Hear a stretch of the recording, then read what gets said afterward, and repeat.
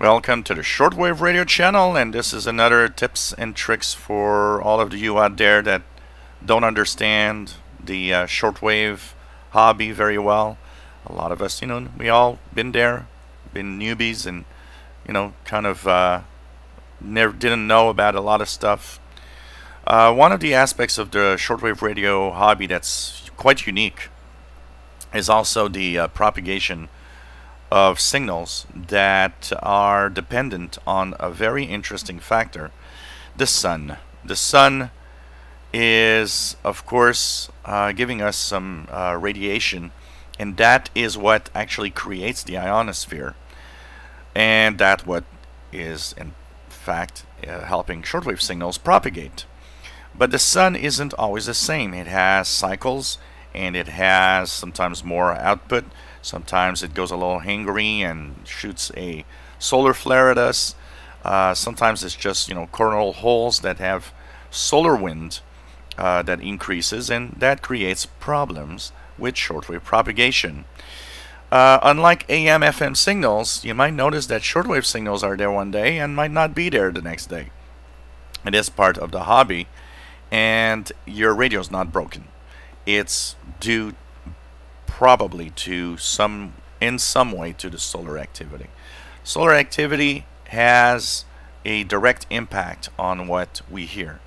At the peak of the solar cycles, when the solar flux is really high, we get more signals from different areas. We get higher frequencies that propagate. At the low part of solar cycles, we are right now at solar minimum. Well, low solar flux means very lower frequencies are actually propagating. It means higher frequencies might not propagate. And so having a page like this page, for example, to look at what's happening is an interesting page, because it might help you understand. And as you watch that page and listen to the propagation of signals, you might actually notice that, get to notice what actually makes the solar conditions, what kind of solar conditions has problems with, for example, your radio listening. The most important numbers in this page are, of course, the solar flux, which is SFI. You see it on the left side as 68 right now, which means that this is low. Solar flux goes from 60 to 400. So we're at the bottom here. This is very low output. That means we're at the bottom of solar activity, and it still doesn't mean that it's bad. A lot of people put the low solar activity equals bad propagation together. Not really. Yes, higher frequencies tend to propagate when solar flux gets higher. Certain signals might be stronger. Honestly, some of the best DX I've ever done was at solar minimum. So when people correlate solar minimum, I'm going to turn off the radio, you don't know what you're talking about, and you don't actually have real experience of all of this. I actually listen a lot lately, and there are a lot of signals out there to listen to, even though we're at solar minimum.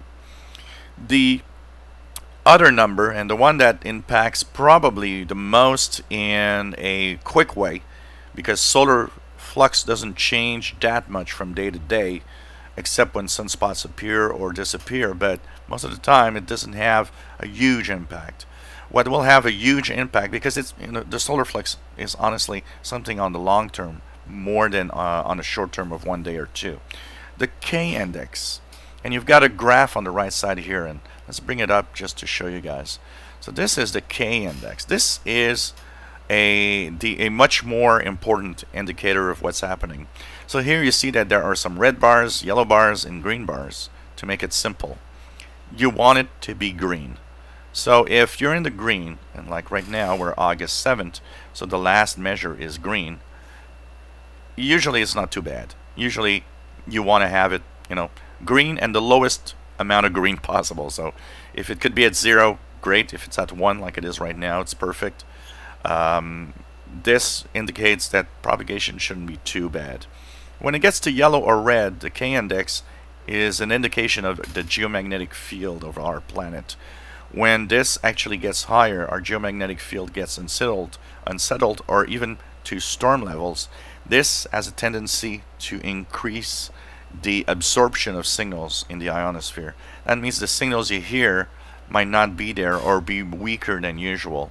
But it's not all bad. Sometimes it has weird effects where it enhances some types of propagation. But to make it simple, because I don't want to, this is not a course of solar activity, you want this to stay green. So when it's green, it's not bad. If you try to listen to your favorite station that you've been listening for the past week, and one day it's not there or it's very weak, take a look at this website. Maybe you'll notice that it's become yellow or red. The K index has increased. So absorption might have increased also. I know these are complex concepts, but they are important to grasp and slowly understand if you want to have the maximum of knowledge and know when some signals are available and when propagation could be good or bad. And of course, like I said, it's not a problem with your radio. If you enjoy our videos, please subscribe, give us thumbs up. Thank you for watching.